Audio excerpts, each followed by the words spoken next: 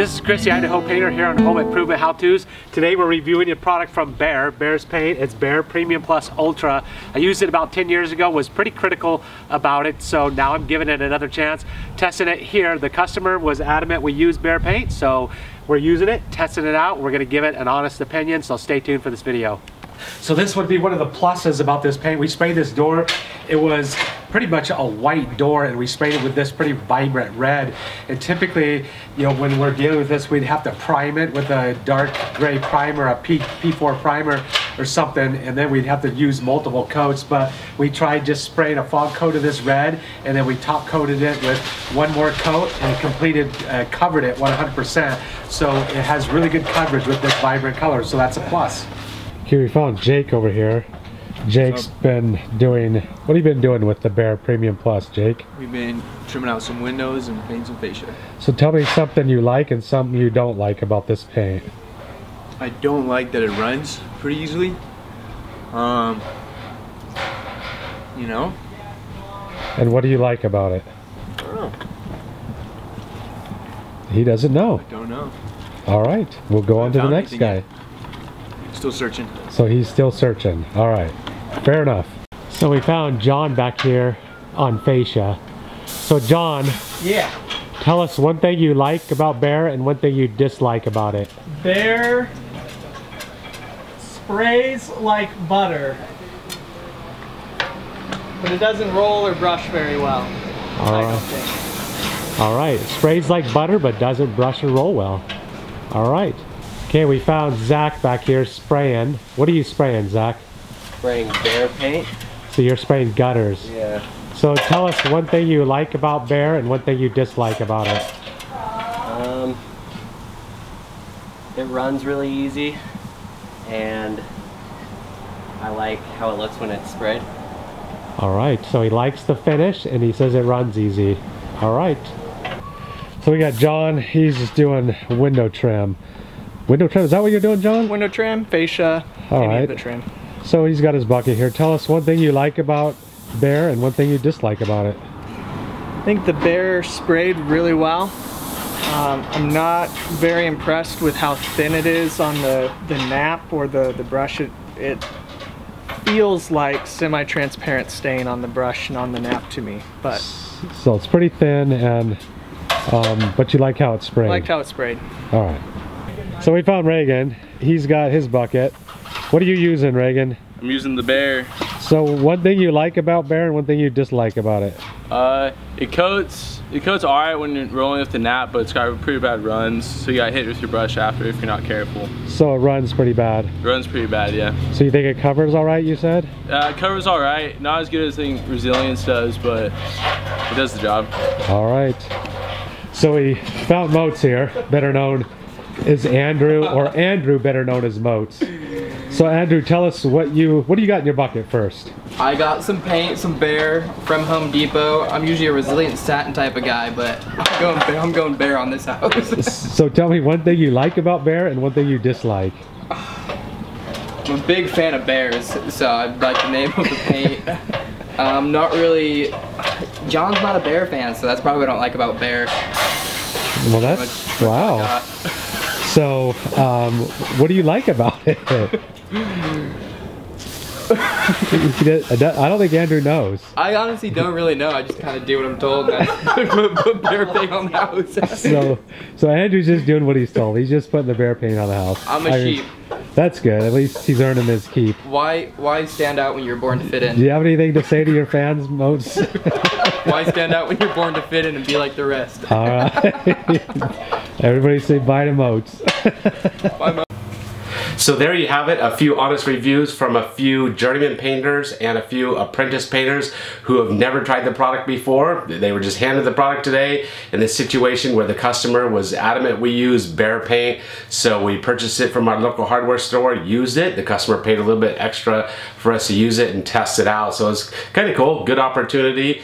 And you saw what they had to say about it. Now, what do I have to say about it? I tested the product too, and you know, I'll go over some of the good good things I like about it, and some of the bad things I like about it. And one of the things I like about it that I noticed at the very beginning, I started spraying it, and it's very quiet and cleans and sprays very clean.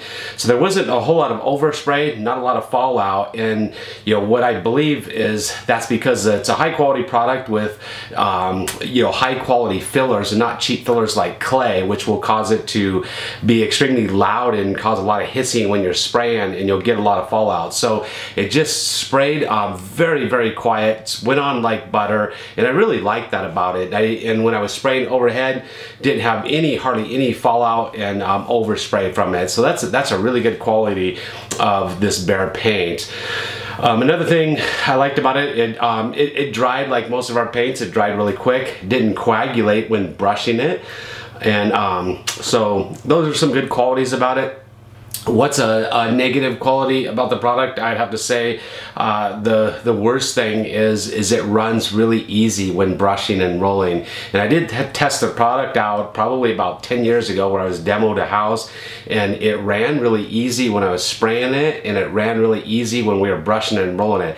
This time, spraying the house, didn't get any runs spraying it, so I think that's a big improvement. No run spraying, but as you saw from some apprentice painters and some journeyman painters, they all complained about it running. I noticed that it ran really easy, and it's one of the qualities I like about a paint is I like it as from a professional painter standpoint. I like it to what we call hang well, and when it hangs well, when you brush it on really thick to try to get it to cover in one coat, it's not going to run. It's going to hang on there and hold itself and dry without getting any runs. So it didn't perform, you know, that great in that respect. But you know, some of the other good qualities, it covered really, really well. You can see we sprayed that door, and I expected to spray at least 4 coats because we didn't put a primer down, like a P4 grade primer. So I was expecting to have to do about 4 coats. To my surprise, it covered really, really well. And I remember that 10 years ago that it covered really well also. So it still covers really well. I think it's a very high quality paint. I think it's designed for the do-it-yourselfer because a professional painter like we paint, we're trying to get it on one coat in certain situations, and we're spraying it on really heavy to get it to cover and get a really good mill thickness and stuff. And so that whole quality about it not hanging wasn't something that I liked. Now when I use it, the price point, it's only sold around here at one hardware store. I don't want to advertise a hardware store, but it's one of your really large big box stores, and they don't offer contractor discounts, so it's very expensive paint to buy, and I think for what you get, it's a little bit too expensive. But I know some other people across the nation and stuff that the price point is really well, so I'm not going to complain about that or have anything negative to say about that. I do think it's a good quality paint. Would I continue to use it? I wouldn't continue to use it at all. One of the things about those big box stores is they don't cater to contractors. They're not going to deliver paint when I need it, when I run out at a job site, which my local paint store does. They really take care of me, and I can get paint right now. I can get it mixed now. Those local hardware stores, it's just going to be hours and hours of wait time and stuff, so it makes it really difficult. But those big box stores, they don't cater to contractors at all. They're more for do-it-yourselfers. So there you have it. That's kind of my review of the product. I think you should really go out and test it yourself and see what you think about it. My opinion isn't the only opinion, and my opinion isn't by any means the opinion that, you know, matters and at all costs. But you know, you saw, I'm a journeyman painter, been painting for a lot of years, so you got my opinion. John, who's been painting for me for around 13 years, journeyman painter, you saw his opinion. You saw Zach's opinion, who's been painting for me for a handful of years, and then you saw some college students' opinions who are apprentice painters for me, painting for a couple years. So kind of interesting.